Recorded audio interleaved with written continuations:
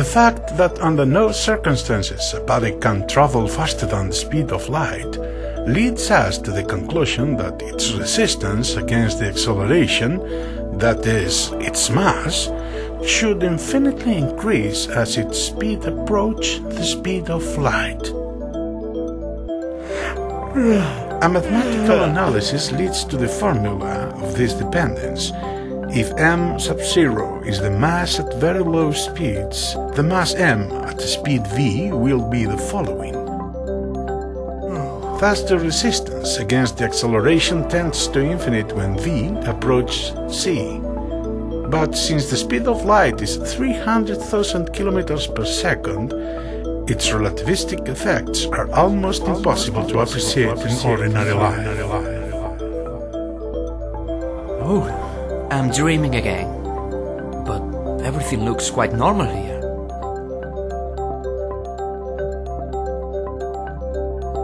I see. It's all about the contraction of moving bodies, as the professor explained. In this dream, there is a speed limit which can't be reached. That's why the policeman on the corner looks so lazy. He need not watch for speeders. Well, this is a dream, and this bike seems to be here just for me. I think nobody will care if I take it. Let's see if I can catch up with her. Great! I see the trick now. This is where the word relativity comes in. Everything that moves relative to me looks shorter to me. Everything but me. What a pity. I wish I could see myself as thin as a noodle. It is impossible to exceed the speed limit in this dream. As when the old professor said it was impossible to surpass the speed of light. But though I can't overtake her, at least it seems as I was getting nearer. Now it seems as we were not moving relative to each other. That's why I see her normal. Hello? Don't you find it strange to live in a city with such a slow speed limit? Speed limit? We don't have any speed limit here. I can get anywhere as fast as I wish. Or at least I could if I had a motorcycle instead of this nothing to be done with all bike. But you were moving very slowly when you passed me a moment ago. I noticed you particularly. Oh, you did you? I suppose you haven't noticed that since you first talked to me, we have passed 5 blocks. Isn't that fast enough for you? But the streets became so short. What difference does it make anyway, whether we move faster or whether the street becomes shorter? If I step harder on the pedals, the blocks become shorter and I get there quicker. Don't you think? You see, here we are. Well, as you wish, but look at the clock. It took us half an hour to go these 10 blocks. When I saw you first, it was exactly noon. And did you notice this half hour?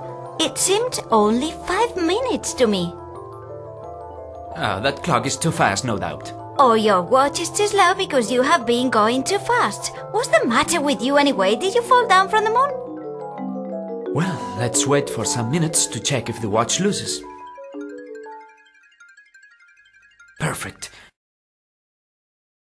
Hello, my dear granddaughter. I'm home again. Granny, my dear Granny, did you bring me any present? Be patient, my dear. Is anything wrong, young man? Yes, no. Excuse me, I know it's not my business, but may I ask you, are you really the grandfather of this nice old lady?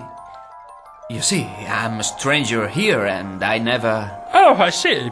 Because of my work, I travel quite a lot, and as I spend most of my life in the bars, I naturally grow old much more slowly than my relatives living in the city. I am so glad that I came back in time to see my dear little granddaughter still alive. But excuse me, please. I have to attend to her in the taxi. Yes, of course. If I were a relative, the traveler would appear to his relatives as a very old man, and they would appear very old to him. Although both sides might in fact be fairly young. But what I'm saying now is definitely nonsense. One could not have relative whiskers. Excuse me, sir, will you be so kind and tell me who is responsible for the fact that the passengers in the bus grow old so much more slowly than the people staying at one place? I am responsible for it. Oh, so you have solved the problem of the philosopher's stone of the ancient alchemists. You must be quite a famous man in the medical world and a very rich person. Oh, no. I am just the foreman of this bus station. The station foreman? You mean the station master? You mean you just say when the buses must leave? Yeah, that's all I do. And every time the bus gets started, the people in town gain in their ages relative to the passengers. But what's that have to do with staying young? You see, I don't really know what happens, but it is so. I asked a university professor who travels in one of the buses about it once, but only got a bunch of incomprehensible talk, including something about the redshifts of the sun, or something like that. Have you ever heard about those redshifts? No. Neither have I. Well, young man, I'm afraid I must go. And thus penetrating the domains of the pure theory of relativity. Thank you very much for your attention and see you next time. I think it's high time you laid the table, little boy. Yes, ma'am, I'm coming. Didn't you hear me, Tom? Mommy, what time Dinner is it? is